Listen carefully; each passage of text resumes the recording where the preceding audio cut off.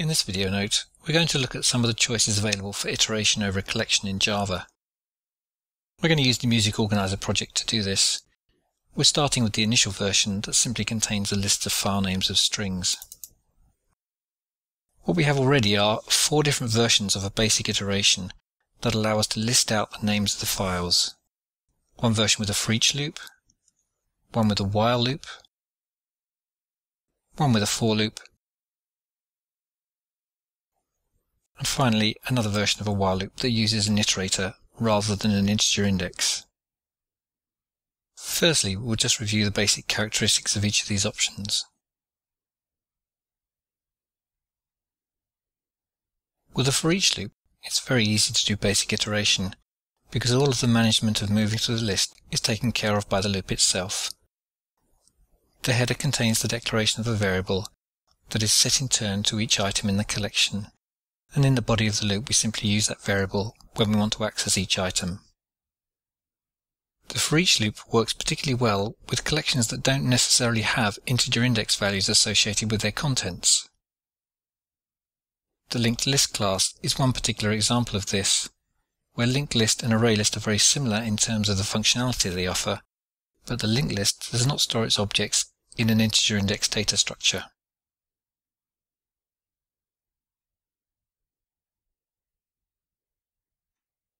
In this version of the method, we're using a while loop. Here we have to arrange for ourselves all the access to the items in the list. For instance, declaring an integer variable to index into the list, testing whether the variable's value is still within range of the items within the collection, and then using the variable to retrieve each item from the collection in turn. We then have to remember to update the index each time around the loop.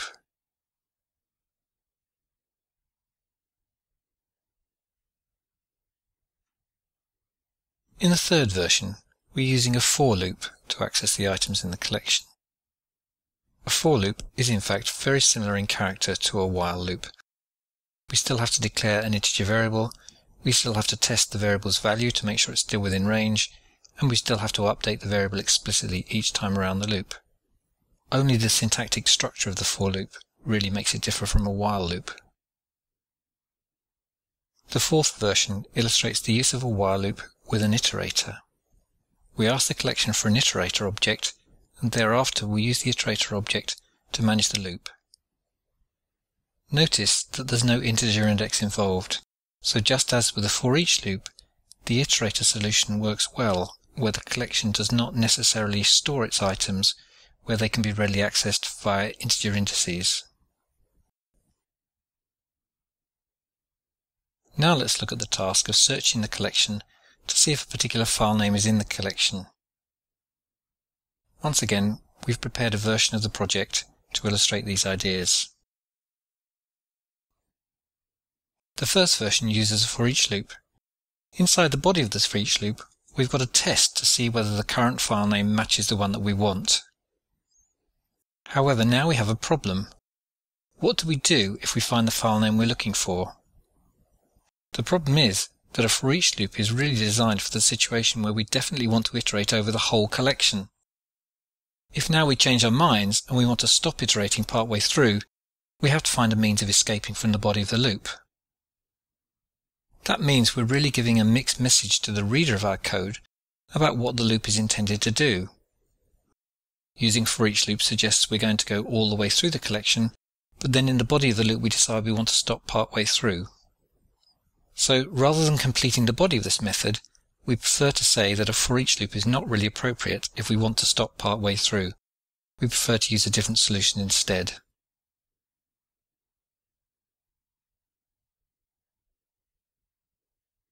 In contrast, the while loop is much more suited to this task. The fact that it has a Boolean expression to indicate the conditions for continuing the loop means that we can stop the loop by making this condition evaluate to false. In this case, we want to stop if either we've searched the whole list and not found what it is we're looking for, or we've managed to find what it is we're looking for, in which case we use a Boolean variable found, and we can set that value to true inside the body of the loop. Notice too that we make a choice over whether we're going to update the index variable or not in the case where we find the item. We've chosen not to update it here, which means that the index variable will contain the value of the item we were searching for when the loop finishes. In some situations, this will be useful. For instance, if we wanted to return the position from this method instead of simply true or false, then the index variable contains the information that we want.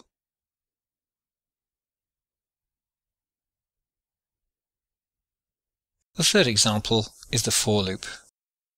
As we saw before, a for loop is really very similar in nature to the corresponding while loop. However, a significant difference in this case is that we haven't actually prevented the index variable from being updated in the case where we find the item. So in this case, the index variable will not contain the position at which it was found once the loop finishes.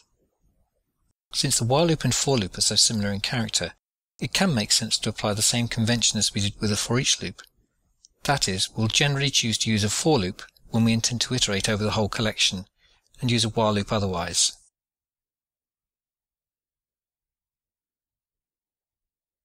The final version uses an iterator and differs little from the previous while loop version that we saw.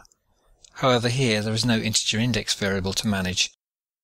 So once again, the issue is really a question of whether the collection is best accessed with an integer index or not.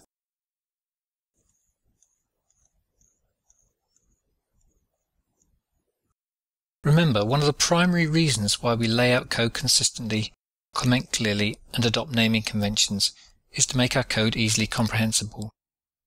Because there are so many alternative control structures for iteration, our choice in a particular situation could make our code easier to understand.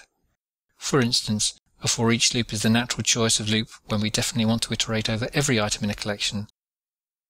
If therefore we choose it for a search situation where we might want to finish the iteration prematurely, that gives a mixed message about what we're doing. So we prefer not to return from the body of a Foreach loop, or break out from it partway through the collection.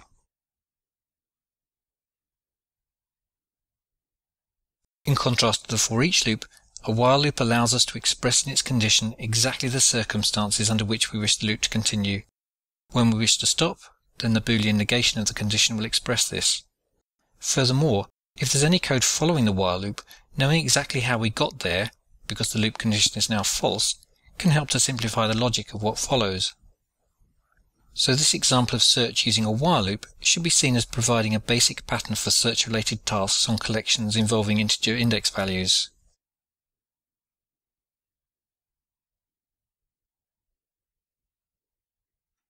As well as being particularly useful with collections that don't necessarily use integer index values, iterators come into their own when items must be removed from a collection.